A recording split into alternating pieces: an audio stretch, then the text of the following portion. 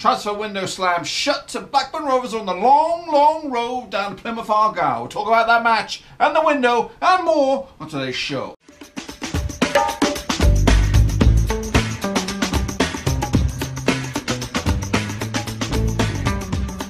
Folks, back once again with another match preview, this time building up to the next cup final, Plymouth Argyle against Blackburn Rovers. Now, before I get into the match, before I get to the transfer specials and all that kind of business, if you're new to the channel, hit the subscribe button. I'll keep you bang up to date with all things Blackburn Rovers. We're getting to the nitty-gritty part of the season. We are second in the league. Season ended today. We'll be going up, but there's a long way to go. People have games at hand and all that kind of business. Anyway, before we talk about the match, let's talk about the transfer window. It's slammed shut. There's some ins and some outs to bring you up to speed on. We'll talk about the whole window as a whole, but we'll kind of condense it down into just a couple of minutes. Anyway, first, out of the blocks. Yes, it's been a long time coming, but Blackburn Rovers T-Lady Ewood Park has made his way down at MK Dons. Consider this. MK Dons give up Paul Downing in exchange for Ewood Park. I don't see the logic there. I don't know what they're smoking down at the Milton Keynes, but they get a quality, aging, tea-making Ewood Park in place of Paul Downing. That move is to the end of the season. I'm not sure what his contract status is with Blackburn Rovers, but that could be the last time we see him in a Rovers shirt. I think his time is done. Moving forward, let's talk about some of the youngsters. Scott Wharton, he's off to Lincoln to the end of the season. For a loan move. It gives them some opportunities for first team action. And young academy player Callum Wright, is it Callum Wright? He's off to Leicester in a move that's kind of caused some rumblings within the Blackburn Rovers faithful. He was hotly tipped to make the step up to the first team, but if he's going to do it, it's going to be on Leicester City's books, not with Blackburn Rovers. So let's take a look at the transfer window as a whole. Paul Downing came in on a permanent deal from MK Dons. The fee is undisclosed. As for Amari Bell, he also came in from Fleetwood Town on a undisclosed transfer, probably around about £200,000 to £500,000, something like that. That's just me guessing. There we go. Callum Wright, Connor Thompson, both of them leaving Blackburn Rovers, both youngsters. Obviously Leicester City, and Connor has probably got his own plans in place. Meanwhile, some of the loans in and out. Jack Payne comes in from Huddersfield Town. He was formerly on Oxford's books earlier in the season. And Adam Armstrong, I've been calling him Alan.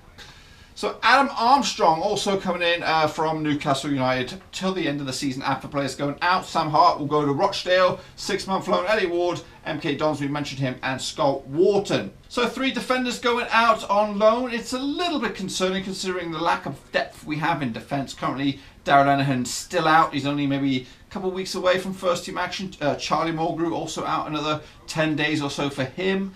And then we're looking right now, we've got Derek Williams playing a little bit out of position as centre back.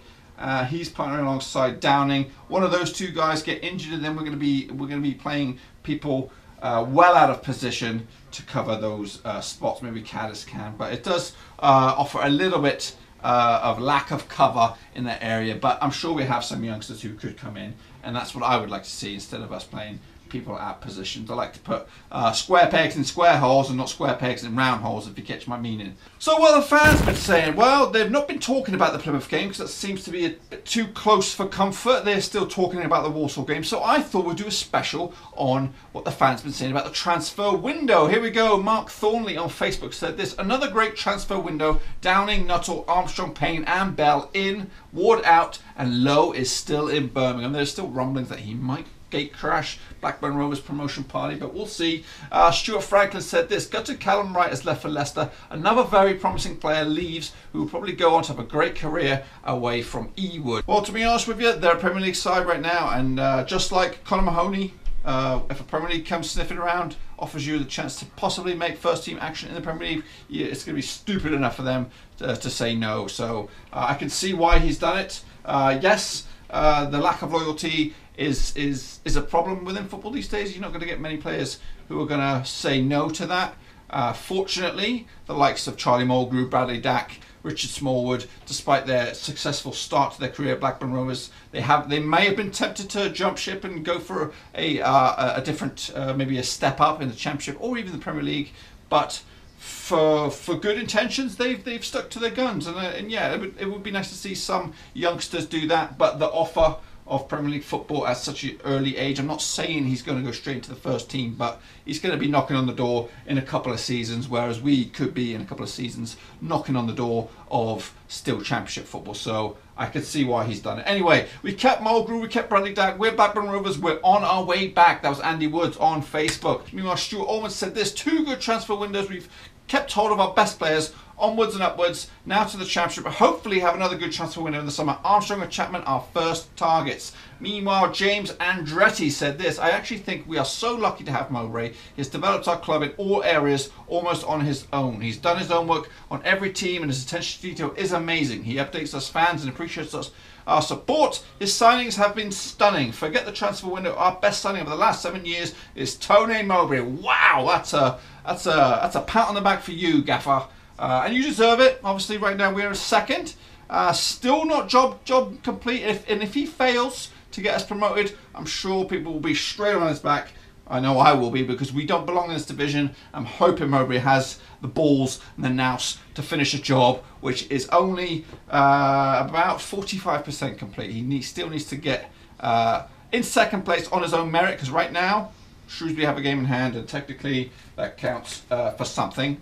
But yes, anyway, let's talk a bit more about the match coming up against Plymouth Argyle. Let's take a look at the match itself. Kicks off Saturday, 3rd of February 2018. Last season, Plymouth finished second in League Two. The current top goal scorer is Graham Carey with 9 goals. The man pulling the strings is Derek Adams. The match is obviously taking place at Home Park. Would you believe it? Over the years, Blackburn Rovers and Plymouth Argyle have played each other 49 times. Blackburn Rovers winning 19, Plymouth Argyle winning 19, and they've drawn 11 between them, including the last time these two guys met each other, which was at Ewood Park earlier in the season. It finished as a draw, a bit of a shambolic draw as well. It was one of those days that we did have our shooting boots on, and that Ben Gladwin miss still in my head, and I ain't going to get out of it until maybe we can right some wrongs at Home Park this Saturday. Meanwhile, last 5 appearances between Plymouth Argyle and Blackburn Rovers at Home Park look like this. Rovers have only won 1 at the past 5, and that was the last time they met, which was back in 1992, 3-1 winners in the old Division 2. Before that, 20th of April 1991, Plymouth Argyle spanked Blackburn Rovers 4-1. Back in 1989, the third one down, Plymouth Argyle and Blackburn Rovers drew 2-2. Before that, Blackburn Rovers lost 4-3 to Plymouth, and right at the top of the shop, 1988, Plymouth Argyle 3, Blackburn Rovers 0. Moving over to the starting 11, this is how I feel Plymouth will start the match. Matthews in goal, Threckles, Songo, Bradley, Sawyer, Ness, Fox, Satrovic, Carey, Taylor and Ramirez. Let's take a look at the statistics. Like I said, at the top of the shop, Carey has 9 goals, Jervis has got 4, Edwards has got 4, and Grant has got 3. Big shout out to Edwards, currently battling cancer at the moment, so thoughts and prayers are with him and his family at the moment. Meanwhile, Carey has 7 yellows, the man, the chief. Edwards has got 5 yellows, Millers has got 4, and Ness has got 4. And top of the shop, Edwards, obviously former Blackburn Rovers. Here he is in the jersey. But yeah, much respect to Edwards. Hopefully he can bounce back against cancer. But he did have 2 reds earlier on in the season. 1 red for Miller, 1 red for Carey, and 1 red for Satrovic. Just take a look at the last 5 games. Plymouth are doing the business at the moment. They've turned their ship around, no pun intended. And they started last time out, 27th of January. They won 2-1 at Oldham. Before that, they lost to leaders Wigan 3-1 at Home Farm. Hopefully, we can do a number on them ourselves. Before that, Saturday, 30th of January, 1-1 draw away to Doncaster. Before that, 6th of January, 3-0 winners over Bury. And right at the bottom there, on New Year's Day, 1-0 winners over Walsall. That puts them right now in 13th place. A win, and they'll be in the top 10. As for Blackburn Rovers, this is how I feel they will start the match against Plymouth. Ryer in goal, Naimbi, Downing, Williams and Bell, Payne, Bennett, Smallwood and Dack, Armstrong and Graham. I say that, but it is a very attacking lineup. It is actually this starting 11 that did feature the last match.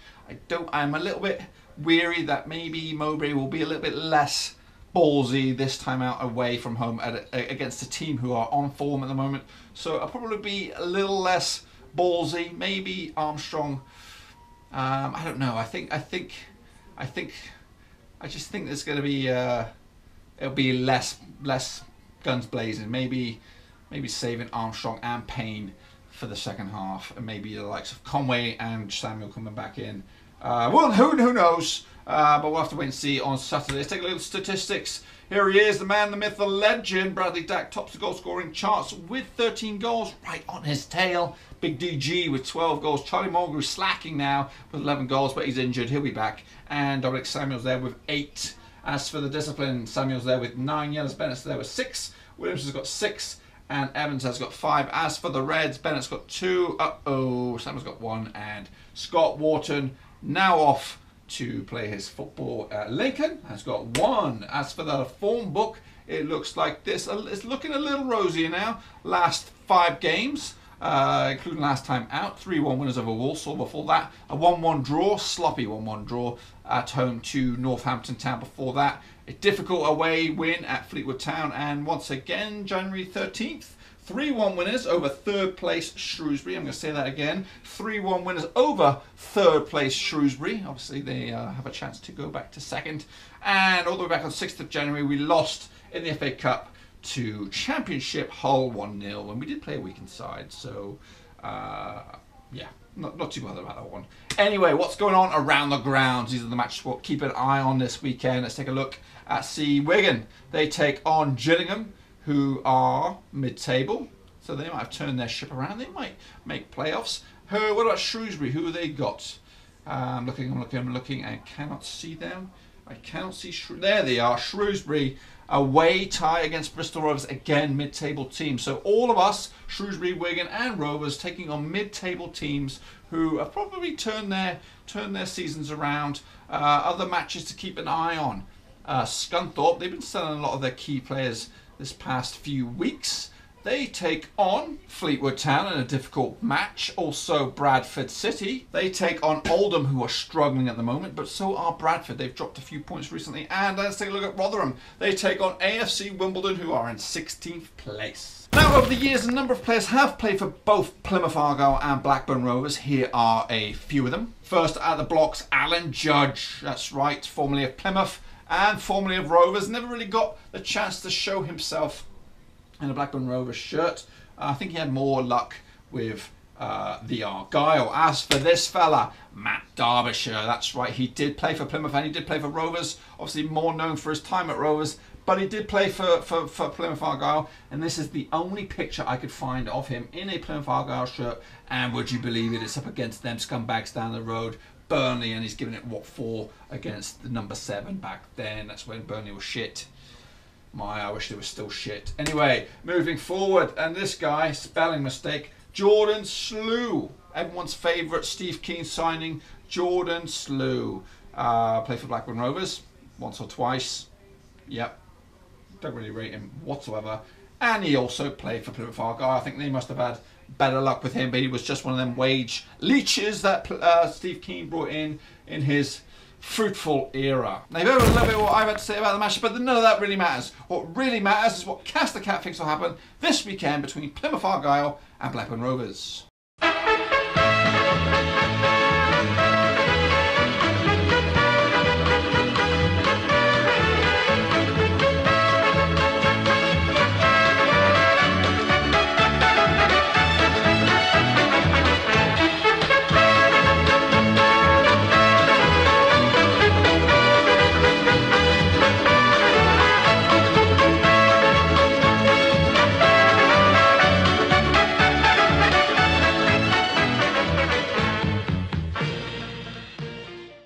Pretty much all I've got for you today, folks. It's a bit of whirlwind week. Obviously, we picked up the 3 points against Walsall. The transfer window has slammed shut. Bradley Dack, Charlie Mulgrew, Richard Smallwood, and all the good players are still Blackburn Rovers. Elliot Ward is on the road down to the MK Dons. He's still on his way down there now. I think he's taking the scenic route. But yeah, job done. Good bit of business by Tony Mowbray. He's brought in some quality players on loan. Very attacking options in Armstrong, Payne, and keeping and bringing in Downing on a permanent transfer. A lot of people still not won over by Downing, but I think he's definitely an improvement on Elliot Ward, and he's a decent centre back, young, and we definitely got the better deal than what MK Dons did.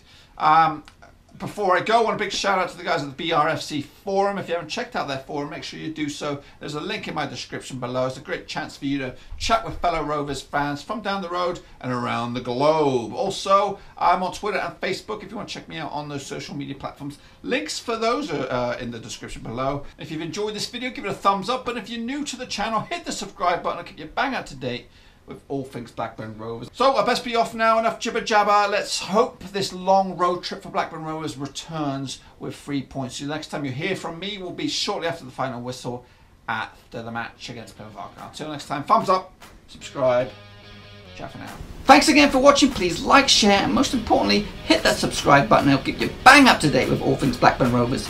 But if you want to check out something completely different, head over to my other YouTube channel. You do that by pressing the button right there. If you want to check me out on Twitter, Facebook, details are in the description below. So until next time, thumbs up, subscribe, ciao for now.